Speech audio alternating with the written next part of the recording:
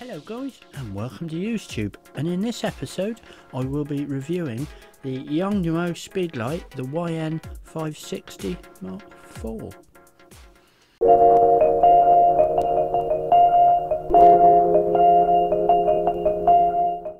I've had this Speedlight for quite some time now, and I've taken multiple pictures with it.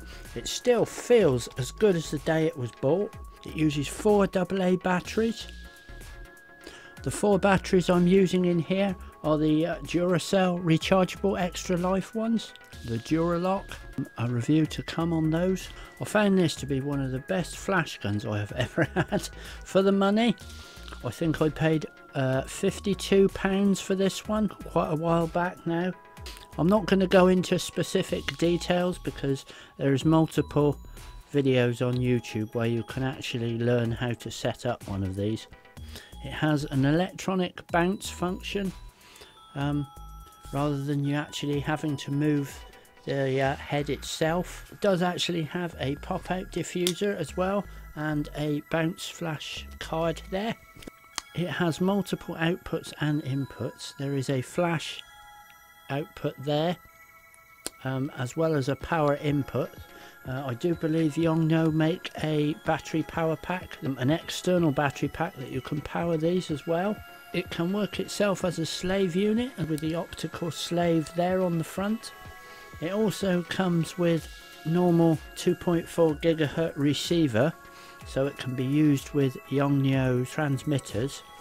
One of the 2.4 GHz transmitters that this does work with is the RF603C Mark II, which I use on my G5, but I've had to do modifications to this to get it to actually work. So there'll be a link in the description to a video on how to do that, or how I did that.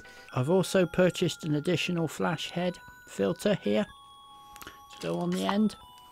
It has the bounce swivel head there as well. As I said earlier, it is fully wireless with the optical trigger and with the 2.4 GHz triggers as well. At 105mm, which is its fullest extent, and an ISO of 100, it has a guide number of 58. It also has a sound prompting system as well, which you can turn off, so if you're using this wirelessly you can hear as to when the flash is fully repowered or not. Plus it has the pilot light there as well, which will glow the right colour to tell you when it's recharged. With a good set of batteries, like I said earlier, I'm using the Duracells. This will recycle extremely quickly, even on full power. You can also use this with an external power supply there. There's also a dedicated button to light up the screen as well on the back, which is really useful if you're using it at night. It also comes with a carrying case here, which also has a little pocket for a foot as well, which you can mount the flash into. This flash gun has multiple power settings. It can range from 1 second on full power down to 1/28th of a second. The zoom function also ranges from 105mm down to 24. This does have multiple flash functions. You can see that on the review that I've done over on the website, which will be down in the description below the video.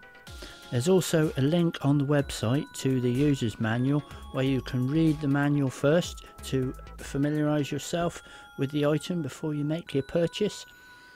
It's a simple power on, power off as well. You just hold the button down to power it on, and you do the same to power it off. If you like the video, please feel free to give us a subscribe and a like, and remember to click the bell icon for regular weekly uploads. Thanks for coming guys, and I will see you in the next video.